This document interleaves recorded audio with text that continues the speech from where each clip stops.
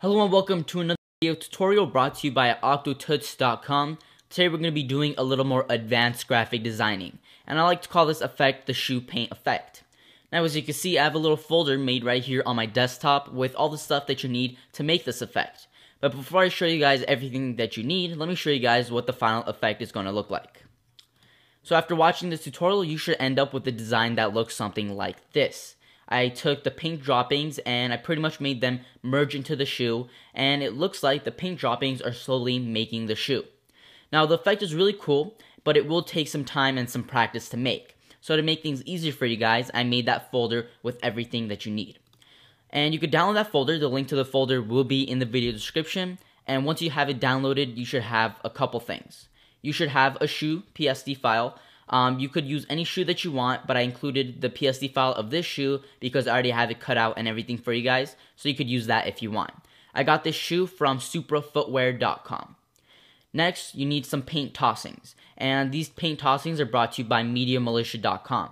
If you head into that folder, you'll see there are about 20 paint tossings, and you could use this for your shoe. And then we also have a twinkle image right here. I'm also using that in the shoe. We have a final JPEG image so you guys could show it off, and then a final PSD so you guys could open it up and see exactly what I did. Now that's all you need to get this started and to make this effect. Now with all that being said, download it, and once you have completed that download, open the shoe and let's get started. When I first got the image of the shoe, it was on a white background, exactly like this, and I needed to cut it out. So the first thing that I did is I selected the magnetic lasso tool and I cut it out. And I got something that looks like this. After cutting it out, I noticed that the shoe had lines in the gray area. And obviously, paint doesn't just form lines automatically on its own. So what I needed to do is I needed to get rid of those lines so it looks more believable because it's a solid color. So I selected the clone stamp tool and I got rid of those lines, and I got something that looks like this.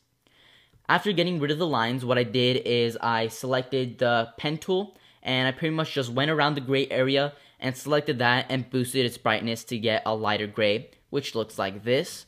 And then after I pretty much boosted the brightness overall of the shoe to make it shine a little more, and I got this.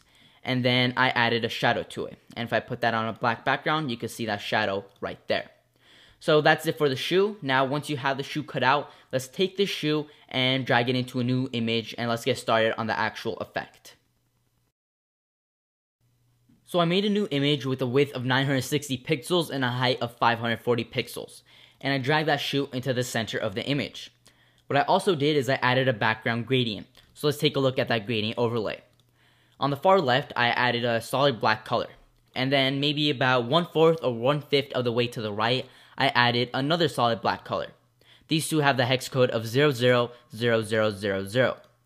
And then not too far from that, I added a dark gray color with the hex code of 282828. And then all the way to the far right, I added a darker gray color with a hex code of 171717. So now let's press OK to all of these, and we have this background gradient. So now with that gradient set and the shoe in the center, we want to get started and open the paint tossings to add to the shoe. So let's go to File, Open, and let's head into that shoe paint effect folder. And then let's head into that Media Militia paint tossings folder. And now we could choose from 20 different paint tossings. And from now on, it's pretty much up to you to choose which paint tossings you think will fit into your shoe the best. I already have two open as examples. So I have 15.jpg and 2.jpg open. I don't want to do all of the paint tossings because that would take forever, but I just have two of them open as an example. So 15.jpg is already isolated from its background. I went ahead and already did that. So now I could just click and drag it onto the main image. But 2.jpg isn't open. It's not free from its background. So what we're going to do is double click on the background layer to make sure that it's unlocked. And then once it's unlocked, let's select the magic wand tool and click on the black or white background and just press the delete button. And just like that, it's isolated from its background.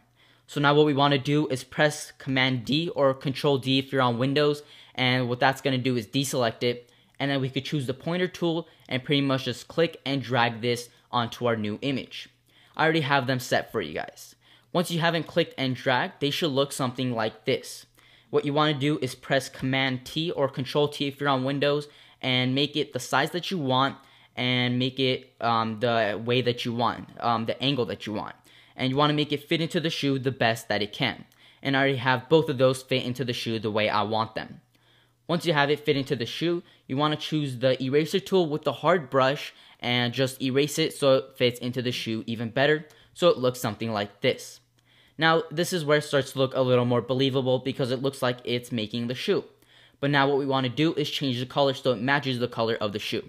So let's go ahead and do that. As you can see, I already changed the color of one of them to blue, so it looks like it's matching into the shoe. And what we want to do is change the color of the second one. So I'll show you guys how to do that right now.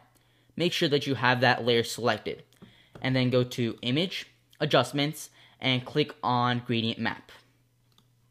And then let's click on this gradient map image and let's set the gradient map.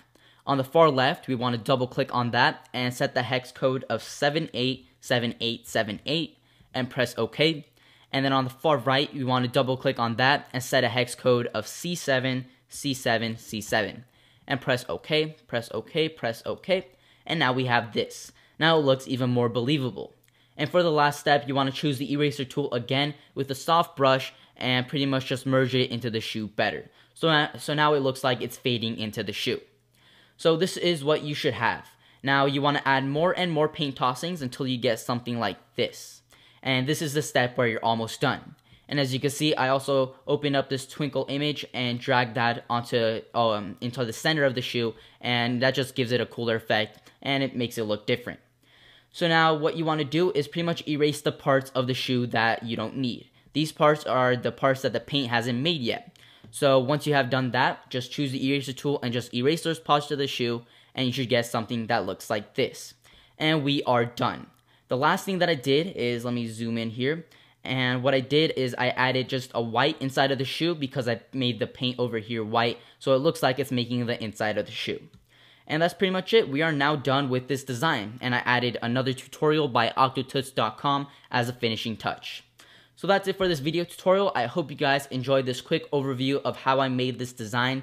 Now go ahead, download that folder and make something that looks cool like this. Or heck, don't even use a shoe. Use a person or even a car and make something really cool with this same effect.